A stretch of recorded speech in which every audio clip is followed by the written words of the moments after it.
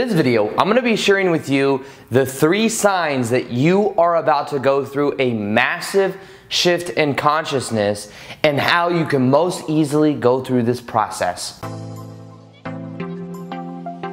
Welcome back to another video. My name is Aaron and I help people expand their consciousness. Now in this video, I'm going to be sharing with you those 3 signs that you are about to embark on a massive shift in consciousness and the best thing you can do going through this whole entire process. Now, a shift in consciousness is about understanding that one moment we feel respond to life in a certain way, and then as we have certain realizations and as we go beyond the intellect and we realize that this is about experience, we start to be here now, we start to transform our level of consciousness. We start to really be in this new vibrational state of being. Now, this is something that happened to me. Many of you know my story, me explaining this. I'm not necessarily saying this is enlightenment. However, this is a massive shift in consciousness. And I went through this back in 2012. 2012, I felt a lot of resistance. I felt like my past was weighing me down in the present moment. I was working at Nordstrom's in women's shoes, and I had to take Adderall for ADHD in order for me to focus and make money. The side effects of that were you don't eat very much, you don't sleep very much, so I'd go to work and I'd make a lot of money while I took this prescription for ADHD called Adderall, but when I went home at night, I couldn't eat very much, I couldn't sleep very much. So eventually I got online, did some research, said, hey, meditation's powerful and will help you get the same result. You'll be able to increase the amount of dopamine in the brain and decrease the amount of cortisol. I was like, okay, I'm gonna try this. So I sat down and tried it. First 2 days didn't really experience much because I was trying to control my thoughts. Then I learned how to observe my thoughts and to allow them to be there, and that's when things began to change.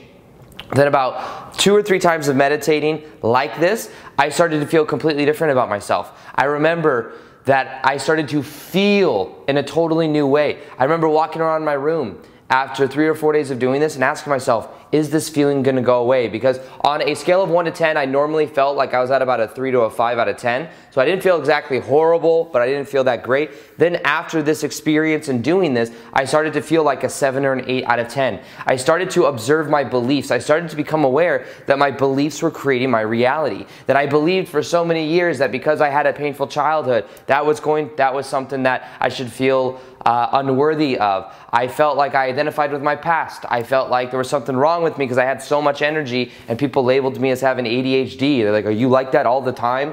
And it was something that I then was able to observe. I was then able to accept it, and then it began to transform. So this shift in consciousness is literally something that will change your whole entire life.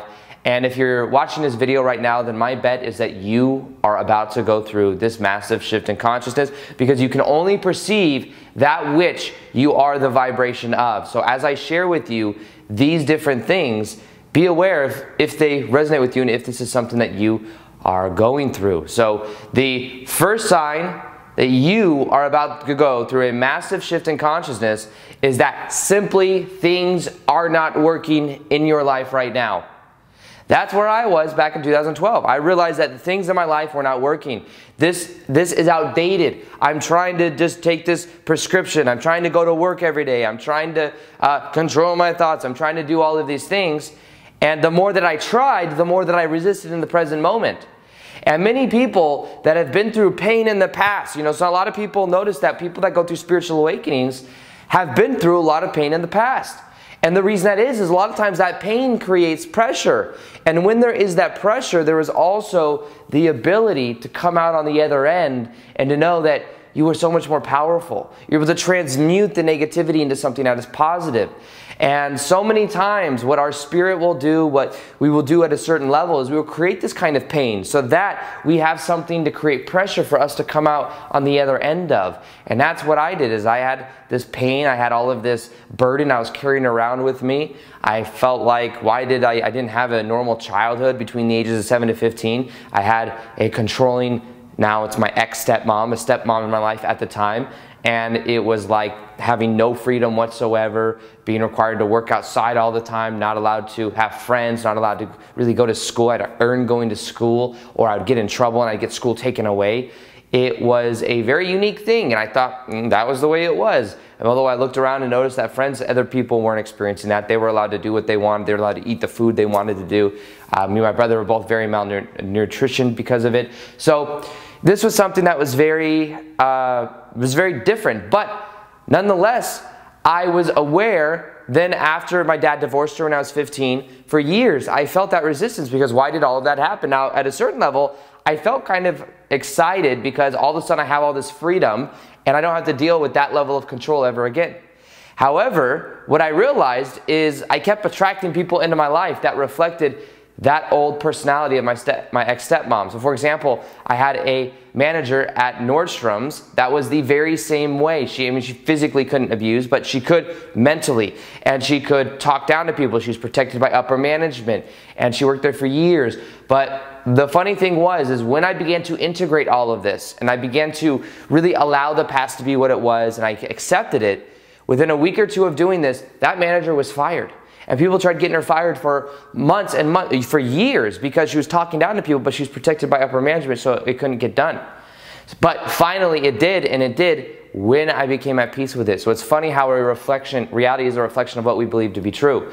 But if you find that things aren't working, my advice to you is to accept that things aren't working, to be aware of it, but to know and to give it a positive meaning, because the meaning is because things aren't working, you are becoming more aware of how to take your power back.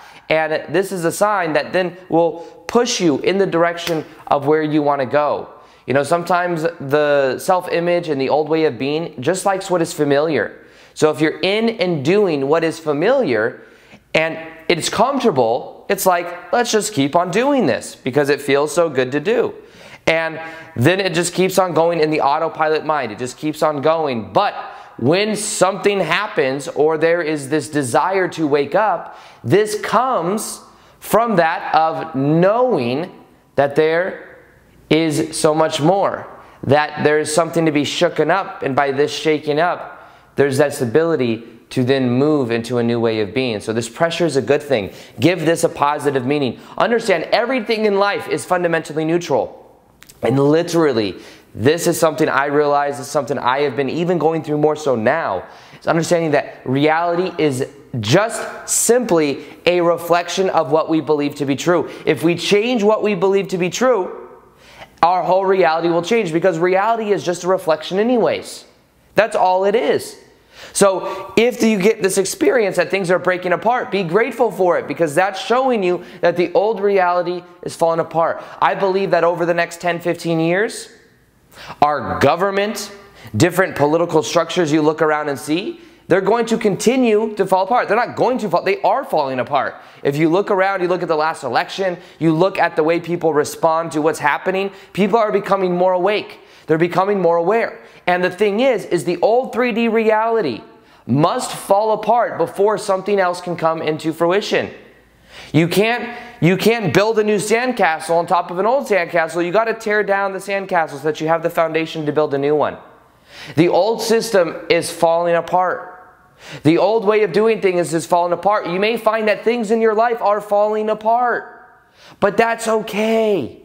This is a part of the process. Be grateful for it, because in this falling apart, there is new that can be built. When I was going through this shift in consciousness, things were falling apart. There were times that I would feel kind of sad because some friends would kind of fall away. Certain things would happen, but it allowed for something great to come in, for me to come into finding my passion. I let go of the old 9-to-5 job I had, and by starting to put my energy into something I was really passionate about, I was able to let that structure fall away. But you see, you must take the first step, and you must understand that this can be a powerful sign for you. And if you're experiencing anything like this right now, then this is a sure sign that you are about to experience a massive shift in consciousness. Now, the second sign that you are about to experience a massive shift in consciousness is you realizing and being aware of the ego. This is when you start to become aware of old patterns, for example. You may say, oh, I'm consistently thinking this way. And you look and you're like, well, that's just the way I've always thought. Why does it have to be that way? Like I said a minute ago, reality is simply a reflection of what we believe to be true. So if we have these thoughts, it's like, well, this is the way reality is. You start to catch yourself. You start to become aware of, why am I creating this? This is another thing. You start to take your power back and you realize, why am I creating this? That's a much different question than, why does this always happen to me? Treat everything in your life as if you chose it, and your life will begin to transform. But you see, something happens, we give it a meaning, and we resist it in the present moment. By resisting it in the present moment, we then create more of that. We always experience that which we are the vibration of. If we experience and interpret resistance, we will continue to experience and interpret that resistance. So the key to this is becoming aware of all of this, because as we do, we then start to shift our level of awareness. But understand that everything in life is literally just a reflection of what we believe to be true. So normally what happens is, in life, we go to the outside to change things. We go over to the mirror in the wall and we're like, well, why is that reflection there? I want to change it. We try to change that frown upside down, and as we do that, we start to do it and we realize we don't get very far, because we're trying to change the outer reflection and everyone is looking external. But when you start to realize that you can go inside, that is the sign that you are about to experience a massive shift in consciousness. Even just being aware that these are repetitive thoughts that you're having. You see, the ego just wants to survive. The ego is just repetitive thoughts happening over and over again. Things have happened in the past, bringing up past experiences. And when you identify with those thoughts, that will be your reality. You will think that that is real. But when you start to observe those thoughts, you start to shift out of the reaction mind and into the observation mind, and into the present moment. Most people are walking around at the whims of society, at the brink of circumstance. Oh, this is happening to me, this is happening to me, this is happening to me. This is not happening to me, this is happening for me. Maybe this is being able to shift back into the awareness of the observation mind, instead of reacting to reacting. Most people live their whole lives out of awareness, in reaction to everything that is happening. And the moment you begin to shift more into the observation mode is the moment you begin to shift more into your true power. You see, that is where the power is. I became aware that my whole past experience of my ex-stepmom, of believing I had ADHD, all these definitions and labels, all of the belief that I had in that, all of the repetitive thoughts I could notice were all in reaction to everything. And when I began to observe it, I allowed them to be there. The key is to observe and allow, not to try to control. Try to control, it's like you against you, it's resistance. Allow, it's a paradox, but if you allow it, then you can observe it and allow it to be there, it naturally will go away. That's the paradox. And that's what I learned how to do. And it transformed my whole entire life, because now I'm more awake. Reality is what we believed it to be, and reality is a form of dream. At a higher state of consciousness, we are unconditional love and bliss, dreaming that right now this is who we are. And at a greater level, we are so much more. But when we identify with our avatar in this life experience, we identify with this ego structure, that creates pain. But the awareness is that we are not just the ego. We are not just the avatar. Just like you may play a game of Sims on the computer and play a little character that gets up, that takes the kids to school and goes back into the house and cleans up and then eats some food. That Sims character, you may play it and realize, oh, that's not who I am. But see, we log into this game of life because there's things to be experienced here. Right now, there is a massive transformation happening on the planet. So there's 7+ billion people that are here right now because everyone wants to be a part of this wave of consciousness shift that's happening right now. This shift of consciousness is going from the deep levels of being at the effect of everything, the deep levels of this dream, to becoming lucid in the dream of life. To being aware that, hey, we're creating our own reality. We are choosing this. Let's change the momentum of focus. Let's go in this direction instead. It is time to wake up. And if you're seeing this video, then this is a sign that you are about to go through a massive shift in consciousness. That is actually the third sign, that you are watching this video right now. If you can even perceive of me saying this, and you even watch this video this far in, then you are about to go through a massive shift in consciousness. And I want to congratulate you. Now, I'm not congratulating the ego you. The ego's like, yes, I'm going through this massive shift in consciousness. I'm congratulating the part of you that knows that it is time. That is tired of the old systems, tired of the old structure, tired of the old game, the repetitive thoughts that are just on autopilot over and over and over again. You are so much more, and you are becoming aware of this right now. If you can even perceive of me, synchronicity is a sign that you are about to have a massive shift in consciousness. Now understand that the only moment that does exist is this moment right now. That when you start to experience synchronicity, it just means you are now in alignment. You are in alignment with who you really are. This synchronicity will lead you to more and more amazing things.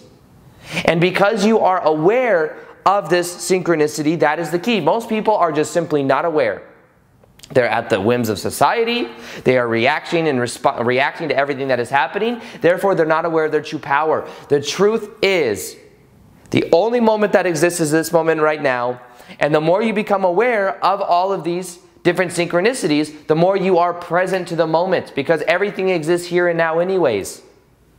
What enlightenment is about, or a shift in consciousness is about knowing that you can go from doing and having into being in the present moment right now. Say yes to the present moment and understand that the more you are here and now, the more your life will begin to transform.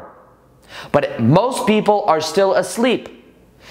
Still asleep and identifying with past experience. Looking through everything in their lives through the filter of the past. And the key is when you accept the past, you are aware of it and you just let it go. It just is what it is. And you look around and then you realize that the true power is right here and right now. And if you are watching this video, I want you to know that you are about to go through this massive shift in consciousness. You wouldn't be able to perceive of me saying this unless it were actually true. You can only perceive that which you are the vibration of. You are of the vibration of going through a massive shift in consciousness where you will start to be more in the present moment. Your life will begin to transform before you, and you will become more aware of what you are currently creating in your life. You will be able to take your power back. You will be able to allow the old structures to fall away, to then allow in the new. And the sign that this is going to happen is the sign that you can even perceive of me saying this to you. So congratulations. And if you want to experience more of this shift in consciousness, I'm creating a program right now that will help you go through this shift in consciousness. And it will change your whole life. It has the potential to do that. I'm creating it right now. It's called the Shift Experience with Doughty. It's going to be in the top of the description box below. So if you want updates as to when that goes live, it'll be live here with the next few months. And when it goes live, I will let you know. I will also be traveling the world doing speaking gigs and seminars on the Shift Experience, which will be helping people to go through this shift in consciousness, to understand that you are high vibrational being. You are high vibrational. Anything less than that is an identification with the past experience. It's trying to have and do. Most people are creating with the law of attraction from that of the lesser paradigms. When you understand that you are that which you seek, that you can feel the emotions you want right now, that you can wake up past social conditioning into the present moment, and that instead of being at the effective environment, you can be the cause. When you start to realize this is when everything begins to shift, and this is the Shift Experience. So at the top of the description box below, if you want to join, and this is the shift. And I'm excited to share this with you, and I'm excited to help you go through this shift in consciousness. Now, something else I'll be doing is more live Q&As on Instagram. So if you want, you can follow me on Instagram. I do live Q&As there, so if you want to interact, ask me questions. Plus, I post daily content there as well that is specifically for Instagram. You can follow me on Instagram below. Other than that, I hope you enjoyed this video. Feel free to like this video if you liked it, subscribe if you haven't already, hit the little notification gear next to the subscribe button so that you can see the daily vids that I do. The way YouTube does things now is you actually have to hit that button to see the daily vids. And other than that, as always, peace, much love, and namaste.